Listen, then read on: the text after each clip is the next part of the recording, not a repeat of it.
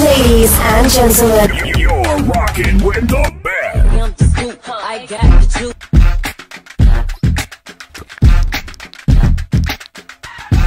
Trying to be nice, like, you know, I have my publicists and people that be like, Cardi, you need to chill, Cardi, you need to this, you need to that. But it's like, I just hate the really weird sick shit, bro. Like, I don't be liking how a lot of these blogs, they be trying to set me up. Like, it's like, I'm so tired of being like social media punching bag.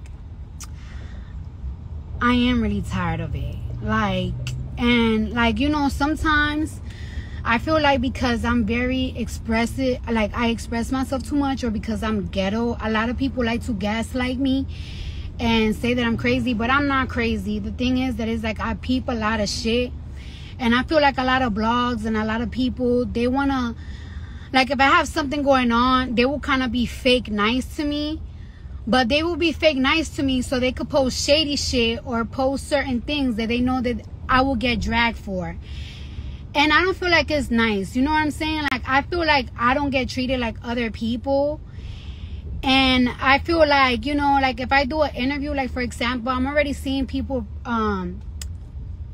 put the lipstick the lipstick service interview where I was talking about the Rolling Stone shit, right? Where I was talking about the Rolling Stone shit. And I said that it's like, yo, I definitely understand how a lot of hip-hop heads feel a certain type of way, because I'm a 92 baby. So I do, like, I have a classic album, but then it's like, I do understand, like, how would y'all put me, like, before Biggie album and Nas album? And I said clearly in that interview, like, I feel like Rolling Stone did that, like, to cause a conversation or to cause havoc. And unfortunately, I became the punching bag. But I feel like a lot of blogs posted, like, certain clips just so I can't think, just so I could get dragged again. And it's like, seriously, if that's, like, your end goal for me to get dragged, like, just stop. Because seriously, like, it's like I'm in a place that it's like I can't mentally take it. Like, it becomes tough for me, you know. Like, I'm a tough person, but it's just like it gets too hard when every single day you become used to. And that's why I get, like, I have like a phobia. Like people was like, Cardi, you have to do interviews, you gotta think. But it's like, that's why I be scared, because it's like I'm just tired of being a punching bag. And it's like, I don't want to be like a sensitive person like I used to, like, and just go crying and going like angry. But it's like, it's a lot. Like, it's a lot. Like, Cardi goes through a lot. And like, I feel like y'all be doing certain things purposely, and it's just like, take it easy, because sometimes my mental, it gets a little sensitive.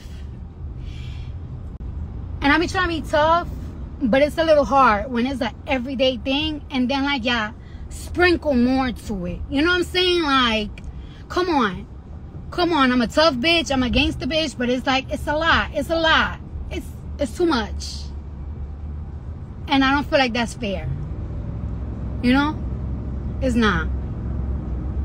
So I'm not even gonna, like, be like the angry bitch I used to be, because I can't. It's just like too much energy. But like, I be peeping shit, and I just feel like it's not fair to me. It's just not. It's really not. Like, if y'all gonna be fair about things, post the whole things, or really show me that y'all support me. Like, don't just post certain things so y'all could support me 1 week just so you could post the next week 3 shits about me that's gonna get my ass dragged. Because I get dragged literally every single day. And like, I don't know where to be the end goal, but it's like, it's a lot. Like my mental health is like literally hanging by a pubic hair. Okay? So I'm gonna just go, and I love you guys.